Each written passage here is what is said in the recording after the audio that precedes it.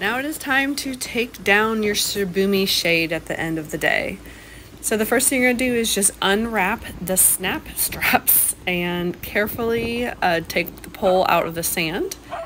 And then you're going to start to slide the canopy off of the pole, keeping in mind that you need to be careful where that string is attached to the sandbag, because that becomes a little bit tricky where you just have to make sure that you're pulling it off straight and not getting anything too tangled.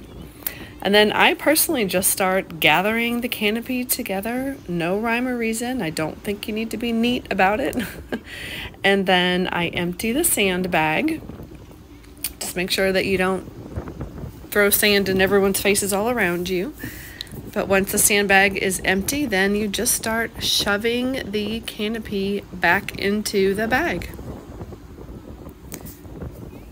This can take a little bit of time, just depending on if you're doing it with one hand, just one of you. Obviously, if you have two people doing it, it might be a little bit quicker. But you do just shove it down inside there. Don't even need to be neat about it. That's fine. I have had people try to fold it and make it nice and neat, but it really just didn't make much difference. So just shove it in there.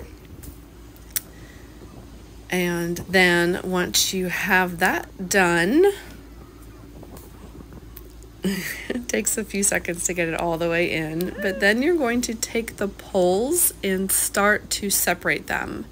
So again, these are tent poles, so you just pull them apart a little bit and they're connected through an elastic band on the inside, and you just pull them apart and fold them down like accordion style back together until you have gotten all of them unhooked and gathered together.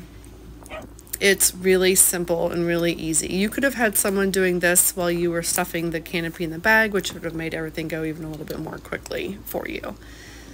But then you get your bag, and actually on the inside there is a pocket.